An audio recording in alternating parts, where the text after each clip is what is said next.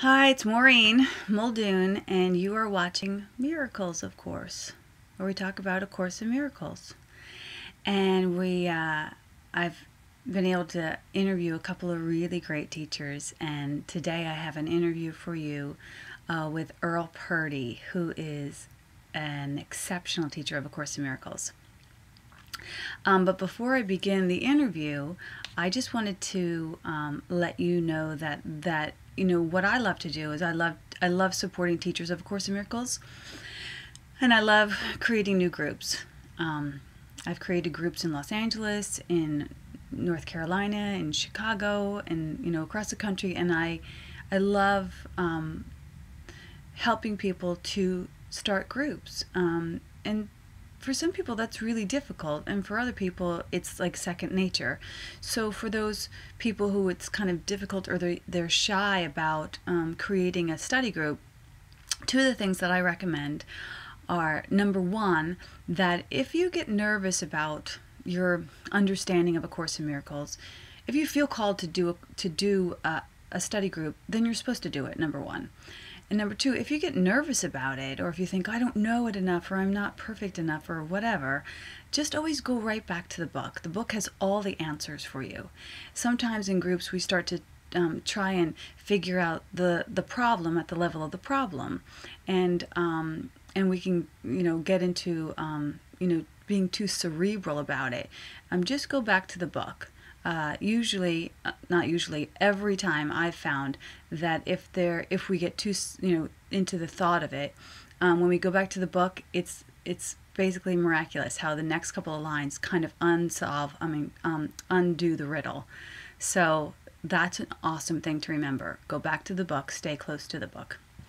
And number two is, if you're a student or a teacher of A Course in Miracles, and you walk into a classroom, or you create a classroom, and there's no laughter happening, run the fuck out of there.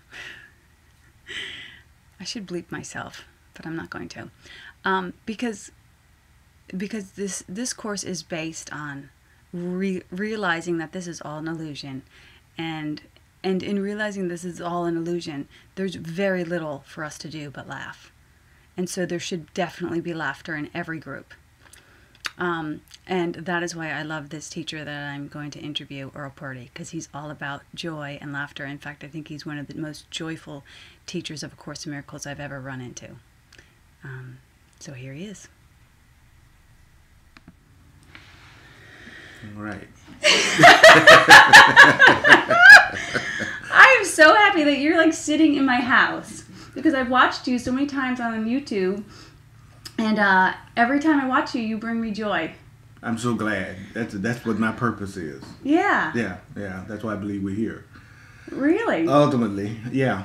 To be the joy, like to really show that this is what happens when you pay attention to the Holy Spirit. This is what happens when you focus in on the truth about yourself. Is that you become a witness to the joy. Yeah. And therefore a witness to everybody's innocence around you, because it's hard to feel guilty in the presence of somebody that's happy. Yeah, right? You know what I'm saying? Because in that moment, you really realize that in that moment, you're certainly not doing anything to bring any kind of pain or sadness to anyone. So I see joy as just being a great witness to innocence. Oh my gosh, it's so beautiful. I never thought about it like that. But it's true, and when somebody's in their joy, it is contagious, and it does sort of make you go, what's he so happy about? Exactly. And then you get a chance to say, well, it's because of the way I'm looking at things, rather than to jump to, well, it's because I have a new house, a new car, a new mate, a new job, a new career. It's because of it's the way I'm looking at things that's bringing me the joy. Yeah, and you can tell when...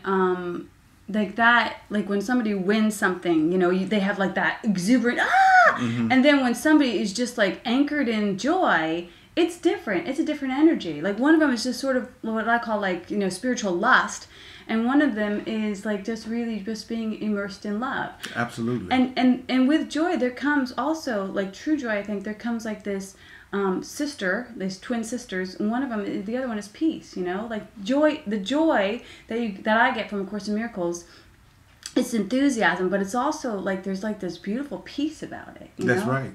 It doesn't feel like it's going to come and go. It just feels like anchored. And that's what I want. I want a peace and a joy that can't be shaken by anything outside of myself, you know. And that's what the Course in Miracles has done for me. It's given me a way of looking at things that got me in touch with a part of me that's completely unshaken by anything that's going on outside of myself. And then when I am looking through the part of my mind that does appear to get upset, then I'm very gentle with myself, and I'm not beating myself up with what I call the psychic sledgehammer like I used to. Right. You know? Yes, amen. Yeah, it's like, oh, okay, that's interesting. Wow, this is the way I feel right now. Okay, I feel that. And then I realize I gave it all the meaning it has for me. And I'm grateful I have the power to do that. And I'm still as God created me. Amen. That's my little real quick process. Yeah, get out of that hole. Yeah, immediately. And I find that the quickest way for me to get out of the hole in a way is to allow it, to allow myself to have the feelings. It seems like they'll move on through. Yep. Then when I grab them and analyze them. Yep. You know. Yeah, that's right. Just be with them. Yeah, because if I grab them, it's going to stay with me longer. Yeah. So I only have like a few minutes to interview you, but I know this won't be our last time together. No way. It's not our first time and not our last time either. This is a continuation. So one of the things I want to ask you is, what's your favorite thing about A Course in Miracles? My favorite thing about the Course in Miracles is that through the Course in Miracles, I really got an incredible relationship with God and higher power, and my relationship to Jesus, you know, which to me, I grew up in I had a misperception of Jesus based on my early religious teachings that the Course in Miracles corrected. So in a sense, you know, I forgave Jesus for what Jesus never did. Wow. You know, because it never was Jesus. It was always people's interpretation about what Jesus was about. And the other thing that I'm most grateful for the Course in Miracles is that it gave me a new interpretation of everything that would allow me to keep my inner peace. And then when I have that inner peace, I can hear my own inner teacher. Amen. Yes, absolutely. So that, and the other thing was that it gave me the feeling that I was sustained by the love of God. That real feeling of being taken care of, being supported, never being alone in any situation. That's the other one that really had a big effect on me. Yeah, absolutely. I know, such gifts. That was what it did for me, because I'd done a great job at manifesting without really having inner peace. And so the Course in Miracles showed me that, you know, how to have and move toward that inner peace and how to forgive myself when I'm not in it. Yeah, that's awesome. Yeah. What advice would you have for new students or teachers of A Course in Miracles? To, in the beginning, let go of the idea that they need to understand the Course.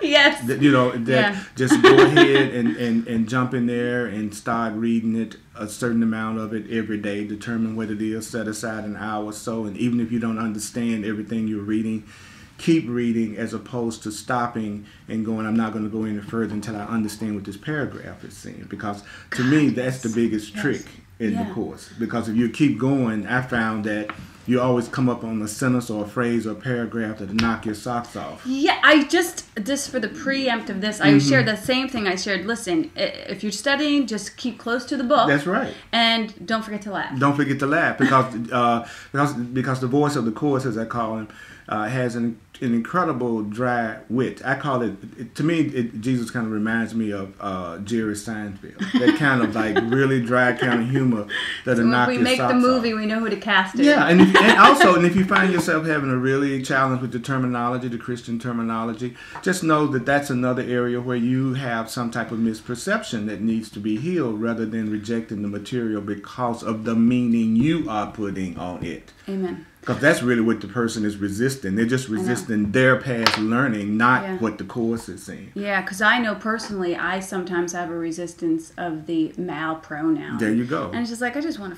freaking book that has like the feminine pronoun as God, and it hasn't happened yet, but it will happen in my lifetime. And until then, I just have to accept what is, enjoy. Well, that's what I'm saying. It's like it's actually presenting you with an opportunity to forgive and to see things. I'm done with opportunities to forgive, Earl. I've had no opportunities to forgive. I know. But as long as we're here, we're going to have opportunities to forgive. And that's, to me, that's the same as saying you're having another opportunity to laugh. Oh, okay. Yeah, okay. That's no wonder I'm laughing so much. Yeah, because that's the only way to disappear. Like you said, the world will end in laughter. You know, so I'm really about the laughter as much as I possibly can, especially in my own stuff, because I find it's kind of easy to apply the truth to everybody else's stuff. You know, but to laugh at my perceptions of fear, now to me that's mastery. Yeah. You know, and that's what I'm working on. So with new students of the course, make it okay not to know, make it okay not to understand, make it okay to have a beginner's mind, and to have a sense of humor as much as you can about it, and to try to let go of the temptation to analyze it. Amen. You know, like I got to break it down, because he says that's how you actually destroy the meaning of something. Yeah. What I like to say is, like, for new students, when I remember sitting in this one course and I was just like, what are they saying? It's all gobbledygook. And I looked over at the lady next to me and she said, what I like to do is I just like to lay down and let it wash over me. And I was like, oh, okay. And then it absorbs, somehow absorbs through you, and you get what you need. And it's a slow process. In this, you know, society, we don't care for the slow process. We want to microwave everything. And this course actually requires that you slow down. That's right. And you digest it in an easy way, not gobbling it down. Well, one of my favorite lines in the course is that it says that your understanding isn't a powerful contribution to the truth. And makes it what it is, and that statement is so cool, you know, because we truly act like our understanding is making some kind of powerful contribution to the truth, you know, or you know, if the fact that I don't agree, it can't be true. That's another good one we do. Oh, if I don't understand it, then I don't agree, then it couldn't be true. And it's like, wow, what an arrogant perception. I swear to God, that is so funny, because a lot of times I'll say, like, you know, this is the day the Lord has made, not for you to pass judgment on it, not for your opinion. You know, God didn't say, this is the day I've made, what do you think, Earl? God didn't say that. You know, God didn't say, what do you think, Maureen? It doesn't care whether or not, you know, I pass my judgment on it. It is, my role is to rejoice and be glad in it. It's given me my role. There you go. So I only have one role to play if I want to play with God. That's it. So you just keep it simple. That's right. You know, that's and with a new teacher, I would say, always keep in mind that you're teaching what you need to learn. Amen. You know, to make it really simple. You know, it's like, don't come from a place of inequality. Come from a place that you're saying this so that you can remember, because it's hard to forget something that you're always reminding someone else about. Yes, amen. So that's why I started to do it. Yeah, and we were talking last night that everything that our mouth says, our ears have to hear twice. That's the reason our mouths are saying it. Because we get to hear it twice, because it's twice the message for us. That's right.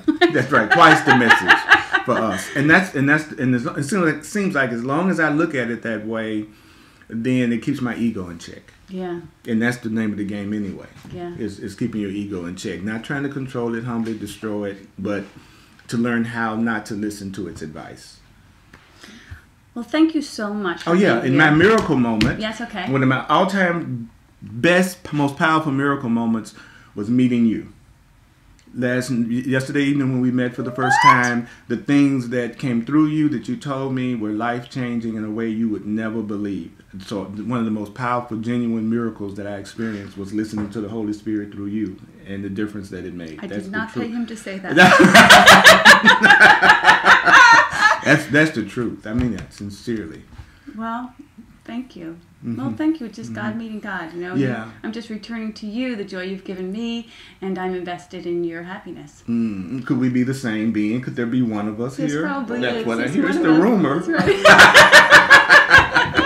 Thank you so much. Oh, thank you so much. We'll be Absolutely. back. Earl and I will be back, I'm sure. That's right. Rolling out a video That's or right. two, or I'm doing telling some stuff, creating some stuff. So thank you for joining us, and look for the miracles. Yes. Yeah.